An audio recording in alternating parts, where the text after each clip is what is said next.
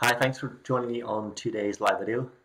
Today I want to talk about why running around Central Park helped me to think about setting goals, what it taught me about setting goals. So last week I was in New York City for Tartan Week and we were staying in Midtown on 7th Avenue, about 28 blocks south of Central Park. So before the trip I decided I wanted to go running in New York and worked out that the best place to run would be Central Park, which is 28 blocks north of where we were staying.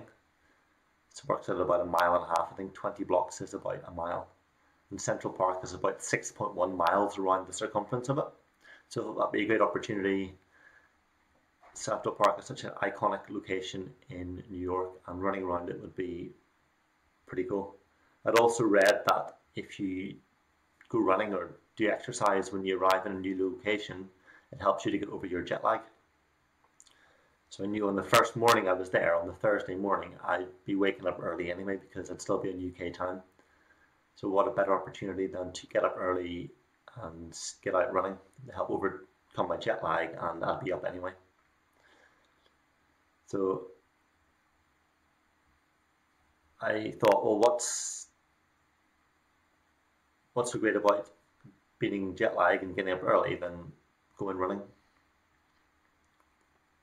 There have been other occasions, that I'd wanted to get up early in the morning to take photographs when I was on holiday in different locations. There was a great dawn scene I thought it'd be great to take a photograph of, but I never actually ended up getting up. So what was different about this occasion in New York where I got up early even though I was tired compared to those other situations when I didn't? So about a week before, I'd started looking into where it would be good to run, and I decided then that I wanted to go running in New York. So I started planning out where to go, how to get from the hotel up to Central Park, when Central Park opens, where it was good to run around the park. I also started imagining what it'd be like to run in New York City, looking at photographs, visualizing how it would feel and what it would look like. So you might be saying to yourself, okay, big deal, you've gone out running in New York. What's so exciting about that? But for me, it was a big deal. I'd chosen to share this story because setting this goal or achieving this or any goal requires the same or similar steps as it took for me to go out running in Central Park. So it doesn't matter how big or small that goal was or is, the steps that you follow are going to be similar.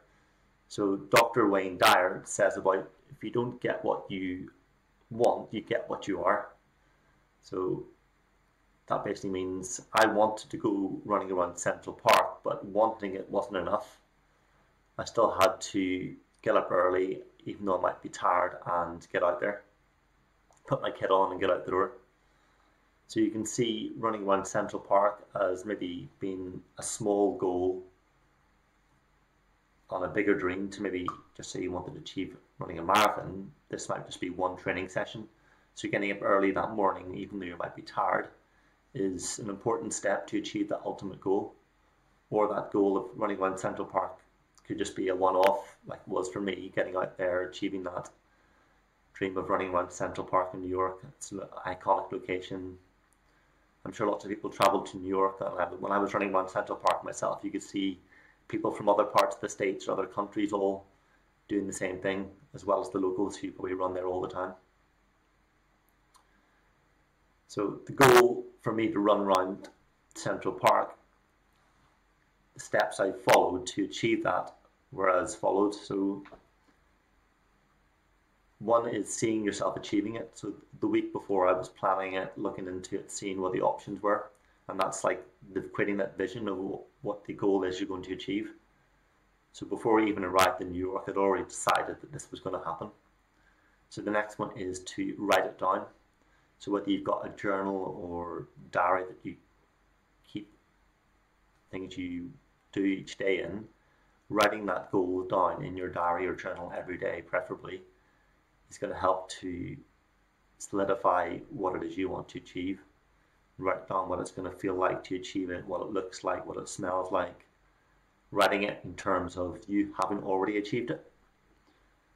Make it measurable, write down quantities, distances, times, dates, whatever it might be, just to make it so that goal is more measurable.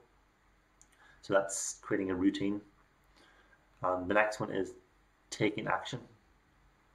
And that's basically getting out there and doing it, but also setting your environment up so that you're going to achieve it. So the night before I went running, I set my kit out, bottom of the beds, checked the temperature so I knew how many layers I needed, whether I needed a hat or gloves. It was actually quite cool that morning, so I made sure I had all those things laid out. Set my heart rate monitor out, so when I'm waking up at 6 o'clock in the morning and I'm tired, it's removing any excuses from actually getting out the door. My kit's laid out, I just get up, put it on, drink some water, and put my tunes on and get out the door. So when we were heading down the lift and walking through the lobby and out the front door of the hotel, just as I stepped out and felt that cool air and the noise and hustle and bustle of New York City, and I started my watch, the adrenaline started pumping, and I was actually running far too fast. My heart rate was up in like 160s. So I had to actually slow myself down because I was just buzzing from just seeing that I was actually in New York, and I'd got out the door and I was running in New York City. And then eventually I reached 59th Street and across that and into the park and joined the other runners. You could see the cyclists running through the middle. Just the sun was just rising at that point in the morning. I think sunrise was like 6:15 or so when I had arrived at the park about 6:30 in the morning. So the sun was just rising up the side of the building. So the whole atmosphere was just amazing.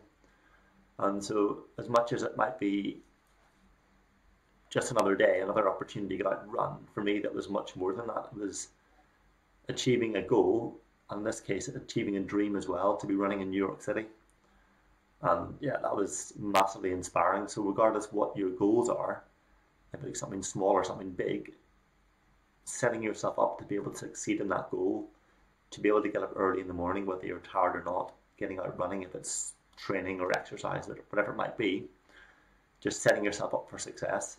So me getting out running in New York, as much as it was a dream, it was also, I made sure it happened because I'd set myself up for success. I'd decided before I left that it was going to happen. I'd written it down. I'd got my kit out the night before. I'd taken action. So regardless of whether I was tired or not in the morning, there was nothing that was going to stop me achieving that. So that's what I want to share with you today. So as Dr. Wayne Dyer talks about, what did he say? You don't get what you want, you get what you are. So becoming that person who gets up early, even though you're tired, and gets out there, gets the kit on and goes training, means that you then become that person who does that, as opposed to someone who thinks about it but never actually takes action. So yeah, that's what I want to leave you with this week. Get out there and yeah, set yourself up for success. Take action, create a vision, environment, routine, write it down, and then become that person who takes action and gets out there. Okay, so thanks for listening, and yeah, I will share with you more next week.